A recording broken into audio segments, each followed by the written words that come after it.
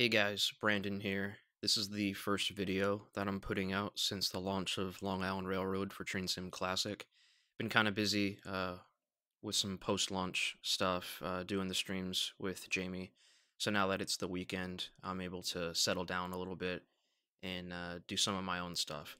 So during one of the streams with Jamie, I sent out a link to this scenario, one of the ones that we used heavily during testing to stress test the signals, and it's from St. Albans to Penn Station via Mainline 2.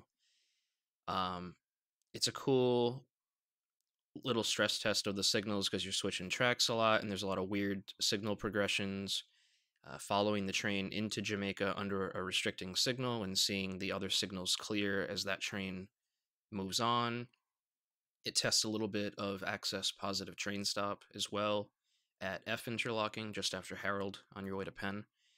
And yeah, there were a lot of issues at first when we created this scenario, and it helped me refine the signal scripts a bit and get them to where they are now. So without further ado, let's get this train set up and depart for Jamaica.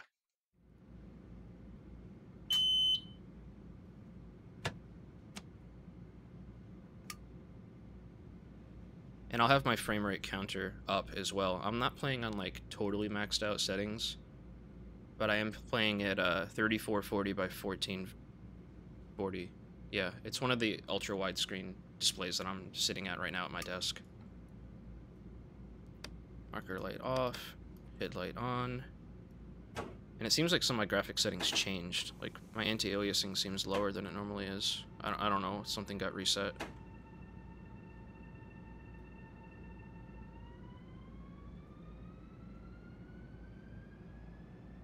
It's okay, though. It'll be fine for the purposes of this demonstration, and then maybe I'll go back and fix it.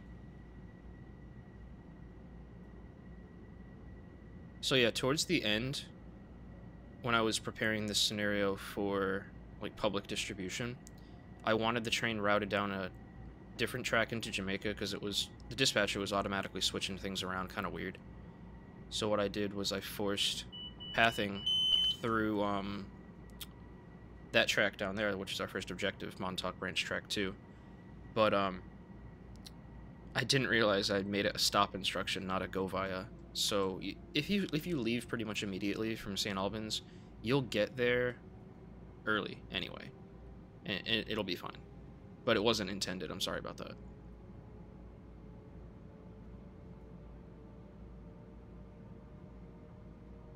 I'm just sipping on my morning coffee, watching the sunrise outside over the Northeast Corridor.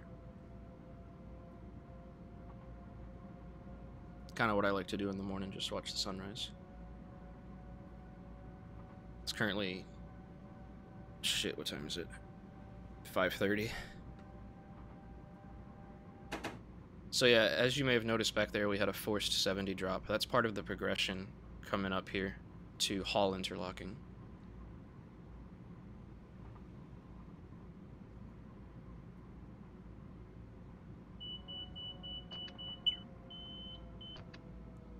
Those two alarms right there, the first one was for the forced cab drop to 40, and then the second one was due to the track speed changing from 80 to 60.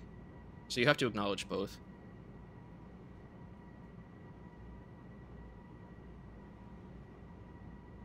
Yeah, something did happen to my anti-aliasing settings.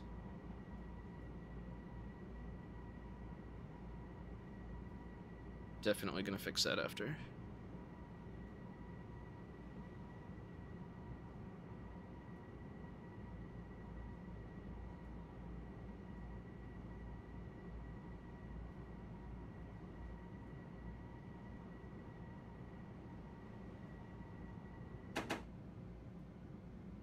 And just coast down the hill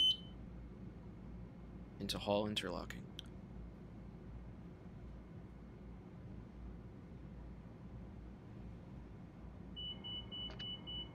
Alright, so we've got a forced 30 drop there. Actually, no, it's not a forced one.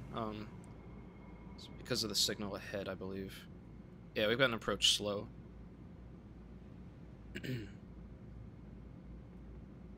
Because because we're diverging under an approach slow, so the preceding block will drop you to a 30 code, because it's a 30-mile-an-hour switch. So there's the approach slow, the home signal for Hall interlocking.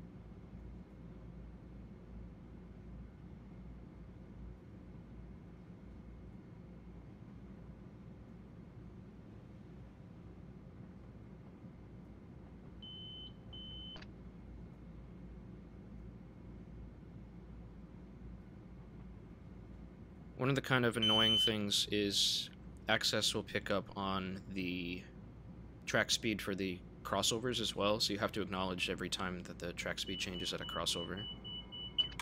I think that's being worked on by Ryan, the locomotive scripter. It was something he was exploring recently, which is pretty cool.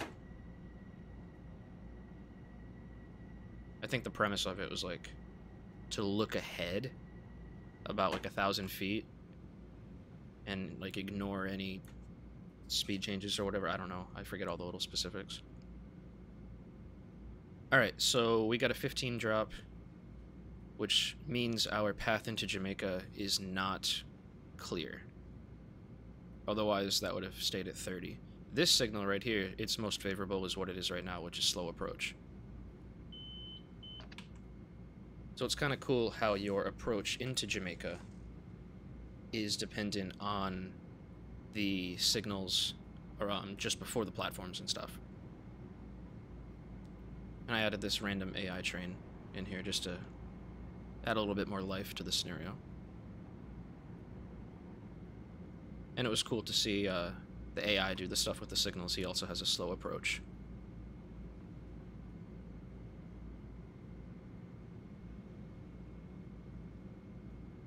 So yeah, you're meant to get to this spot around this time, a little bit early, a couple minutes before the AI train departs, because the AI train is sitting in the platform there in track 6, and is meant to depart at 12:08. So you got 2 minutes. I'm going to stop at the signal. I'm not going to stop like right on top of this destination marker, because like I said, that was an accident. I'm sorry, guys. But I'll stop at the restricting signal here, and then we'll proceed into Jamaica.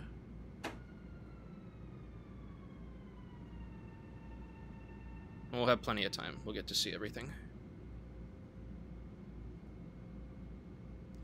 So yeah, the reason why this isn't a stop signal is because, well, one, we're routed to the same track that train is currently occupying. Each signal, if you're familiar with how signals are placed in Railworks, has a link for each possible path through the interlocking. That train is fully clear of that link, because that link ends like just past the switch point there. So once the train is cleared of that link, it's not showing occupied anymore, so then it can upgrade to a restricting. If that train was back further and still fouling the switch, then it would be a stop. Just a little bit of facts. Alright, so cool. That AI train isn't set to depart for another 30 seconds. It actually results in pretty perfect timing for us to creep up right behind him. Take another sip of my coffee. It's delicious.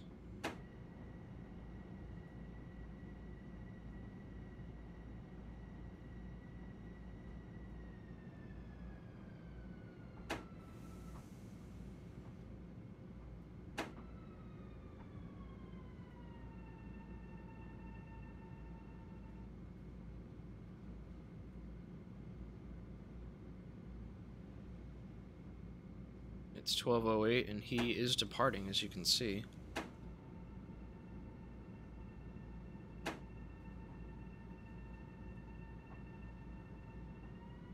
Then you just get to move right into the platform behind him.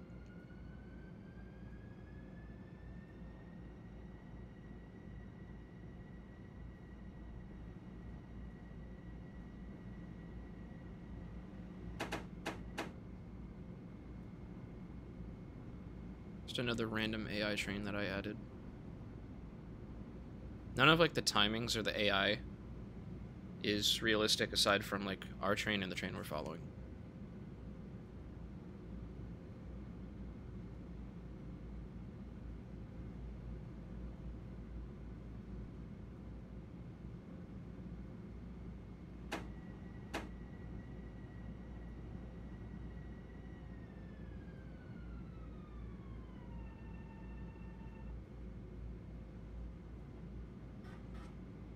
So you see that that signal right there just flipped to restricting because he cleared the link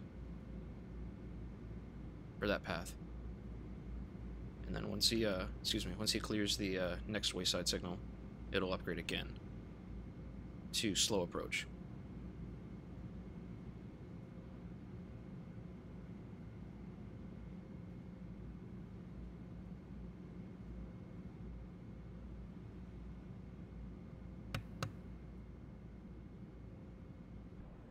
I'm kind of peeved.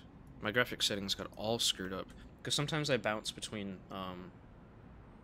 playing this on my television and then playing it here at my desk. Something got jacked.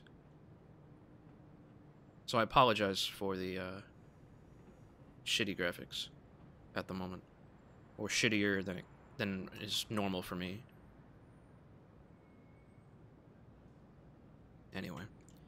He cleared the next signal as well, so it's been upgraded to a slow clear. And then you may be able to see, I'll zoom, that the home signal here upgraded to an approach. The next one's a stop and proceed, because he's occupying that block. And then once he clears, where is it? Yeah, Jamaica Avenue. Right around there.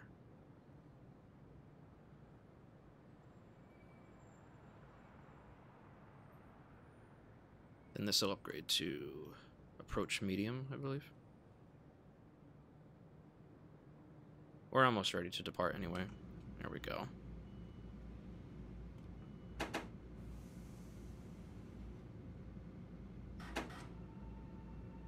Wait for the conductor's buzzer. We are on the move. Let's see if we can see that signal flip. I wonder if it will.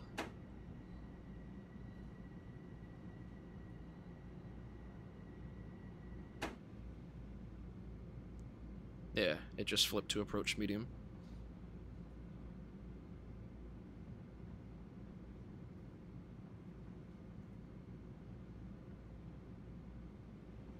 These signals were very, very difficult to script.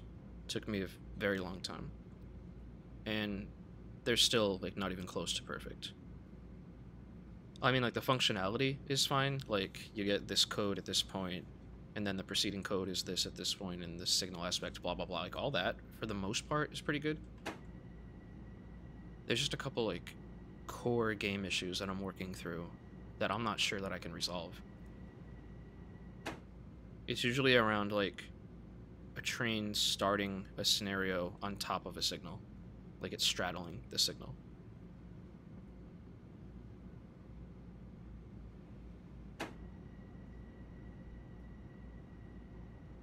Alright, so we've got a clear. I think that's the mail dock bridge.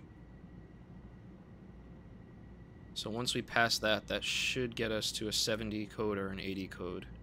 I'm guessing a 70 because of that AI train's not crazy far in front of us.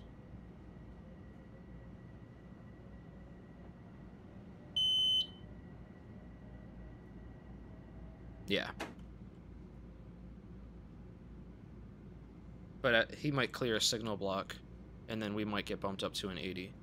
Like, that's been confusing a couple people. Like, why does the cab signal change and there's nothing in front of me? Well, there is something in front of you, you're just not aware of it, because it's out of your view. And there we go. It just flipped up to 80. So then, I'm guessing that once we enter the interlocking here, that'll drop me down to a clear 70. And then I can even see at the end of the interlocking, it might be tough for you to see. That'll be the first approach in the progression. So this whole area from Jamaica to Woodside operates under like a double approach concept. So you'll have two 40 codes in a row, nicknamed double approach. Because there's a lot of like single head signals here that can only display approach. It doesn't have the bottom head that can indicate approach medium. So like normally this first 40 code in the chain would be an approach medium, but because that signal type can't... oh, damn, I guess we just hit that signal at the right time to where the other train changed blocks. Sometimes you get synchronized to the trains in front of you when doing this.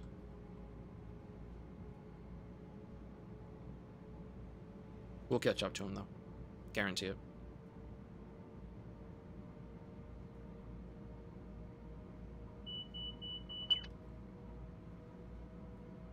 I made him go slow for a reason.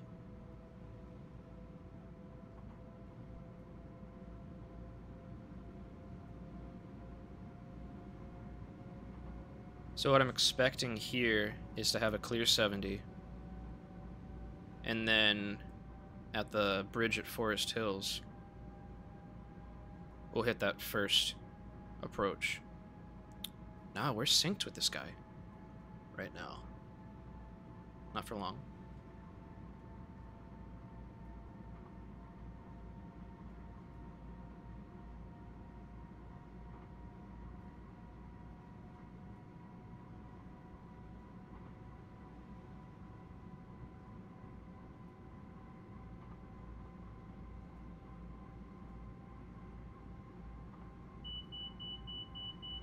Okay.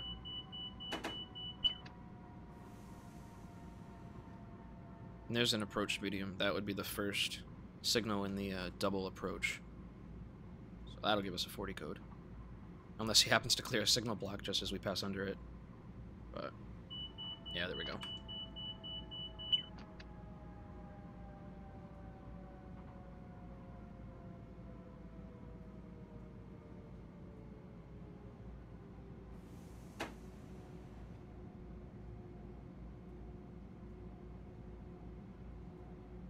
He should be around Woodside right now, I would imagine.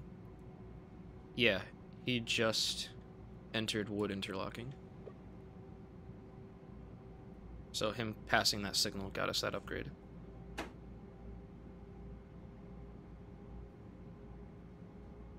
Probably get a 70 code at this track circuit. Never mind.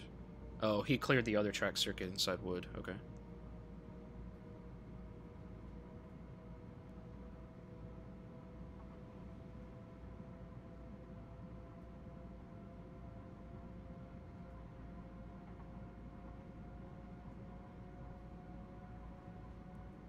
Yeah, so that might be a clear 70.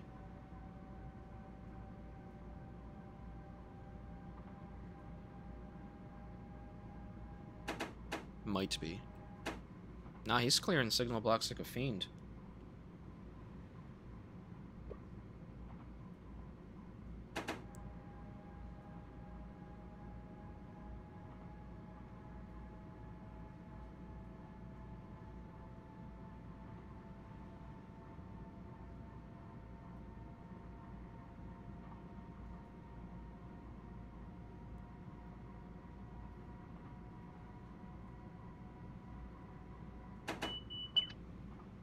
Here's the clear 70 I was expecting.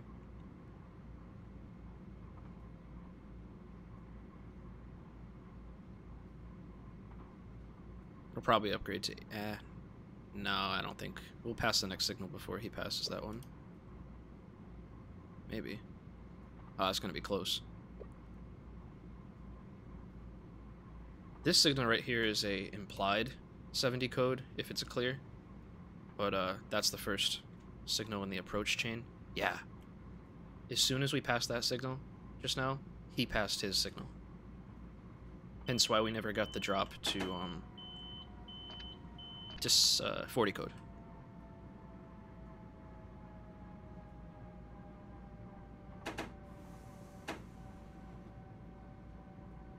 So if I look ahead at the signals at Wood,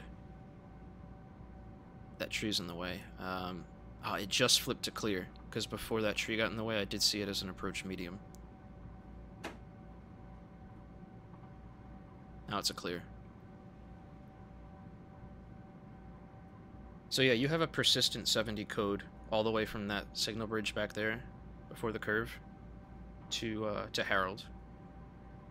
And then at a certain point in Herald, it should upgrade to an 80, if you're continuing straight, and not like switching tracks and stuff.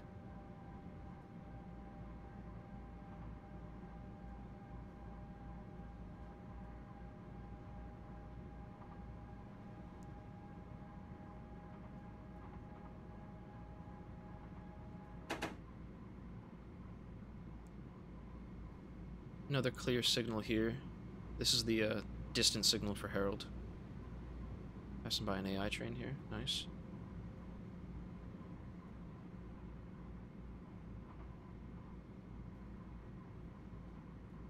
So this is the part of the scenario that really stress tested the signals.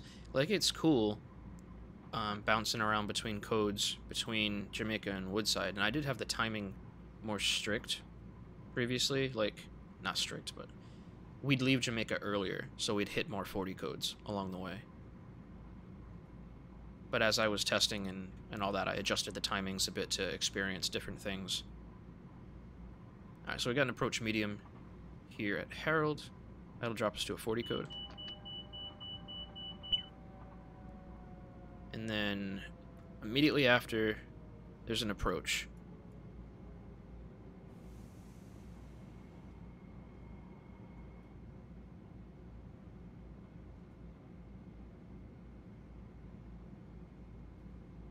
And it just flipped to an approach medium.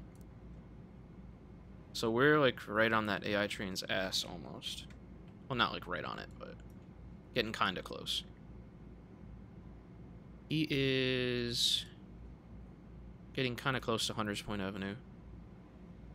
It's a pretty slow crawl, and I made sure he goes even slower than normal, just so the player has a chance to catch up to him and experience what we're going to experience up ahead. So this is pretty cool.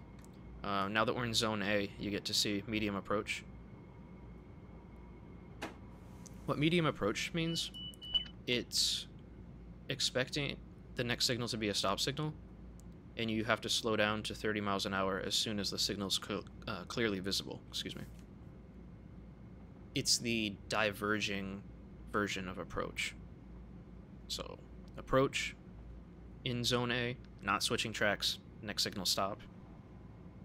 Medium approach, you are switching tracks, next signal stop. So Amtrak has different aspects for those different things. So what's cool is that as part of this route, you have to know both Long Island aspects and Amtrak aspects. So we should be coming up to a stop signal ahead, and we are. Access positive stop is already kicking in a bit. And there's our 15 code before that stop signal.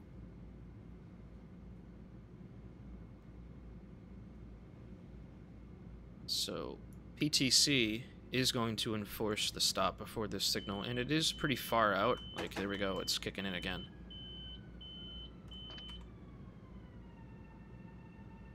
You can try to jiggle with it a little bit and coast pretty slow and see how close you can get.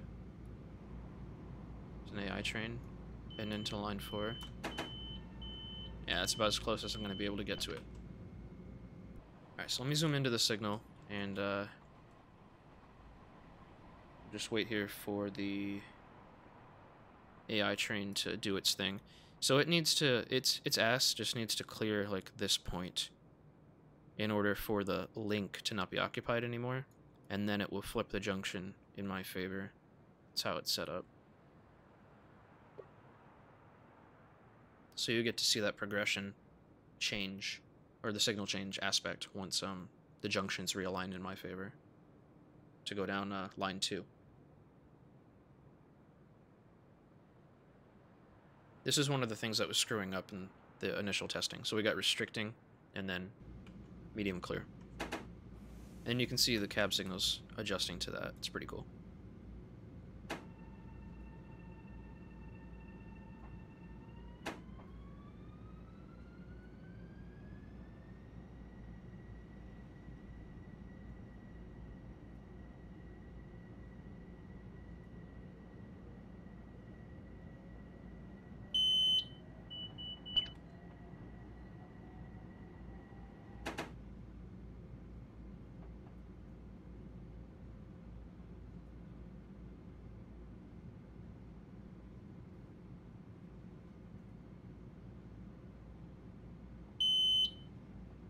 So you're going to have another run-in with Zone A aspects in a moment, which I think is really, really cool. You don't see many flashing aspects on the Long Island Railroad, so when you enter Zone A and then you suddenly see like approach limited, limited clear, medium approach, advanced approach, all that kind of cool stuff, it's a nice little change of pace.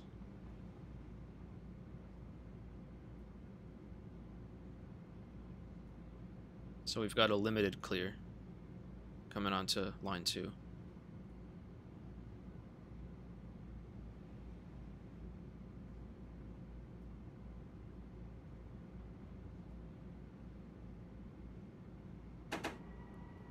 And we're good to pretty much just almost floor it. And there's the AI train that we've been following since Jamaica. He's pulling into Hunters Point Avenue now. And he'll continue to Long Island City. There we go. There's our bump up to 80 code. And we're in the tunnel, and that's it.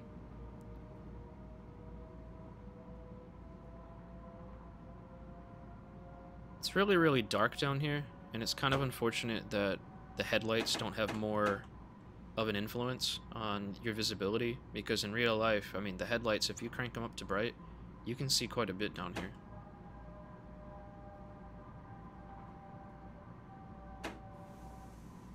So we're going under the East River now.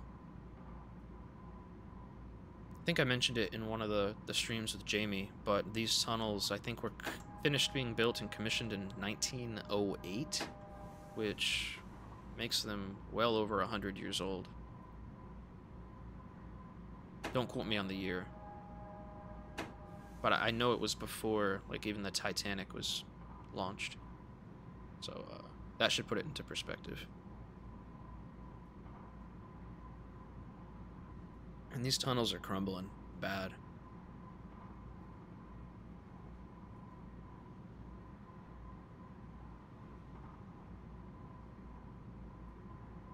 Alright, so now we are underneath Manhattan, almost. Yeah, like right about now, we're underneath Manhattan. And then at the next signal, it starts our normal progression into Penn Station. If you got a clear path at the home signal, then you'll have an approach limited here. If you have a stop signal at the home signal, you'll have an advance approach here. So that's how you can kind of tell how you're going to be approaching Penn Station. And we have an approach limited, so that means we got a slow clear at the interlocking.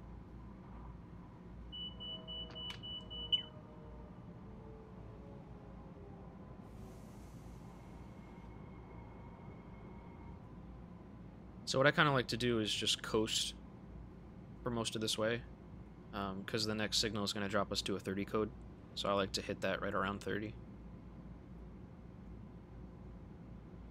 This is the second part of the progression. It's approach slow, yellow over yellow. If you had a stop signal ahead, that would instead be approach, which is yellow over red.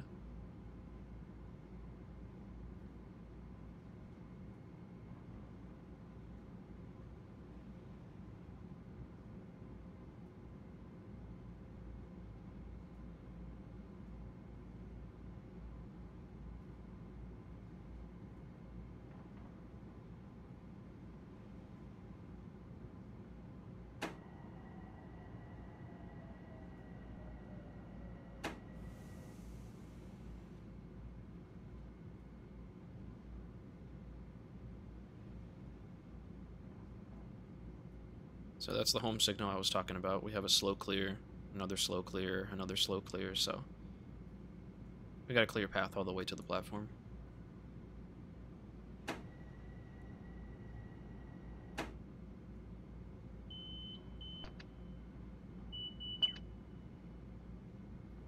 Then you'll have a 15 code all the way throughout Penn Station. Once you hit the first signal, like we just did, it'll downgrade from a 30 to a 15. And it'll stay there the whole time until you go down one of the tunnels. That's the only place where it can upgrade. I think I heard rumors in the past of there being like a couple tracks that you could get a 30 code down here, but I don't even know if that's correct. Probably just one of those real life signal glitches.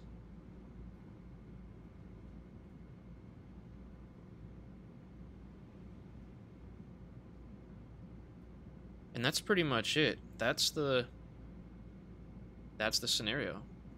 That's what I played maybe like 30, 40 times or something during testing to see how the signals would behave after like an AI train clears a certain point, what it does after the junction finishes switching, will it clear in my favor, and it took a lot of little tweaking to make that work the way it did. So yeah, this scenario really, really helped. And it was an interesting move too. It's based in reality. I mean, this isn't just fictional bullshit.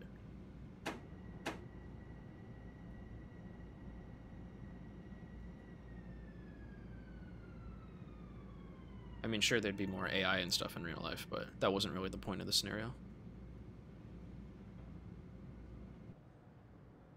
After this recording, I'm going to fix my graphics. I don't know how this happened. But even with like these suboptimal graphics, I'm still getting 40-ish FPS down here, which kind of sucks. It's kind of poo-poo. They're working on some fixes. We'll see when that goes live. All right, cool. So I hope you guys enjoyed that scenario. You can subscribe to it on the Steam Workshop and try it for yourself. Cool. I'll talk to you guys later. Bye.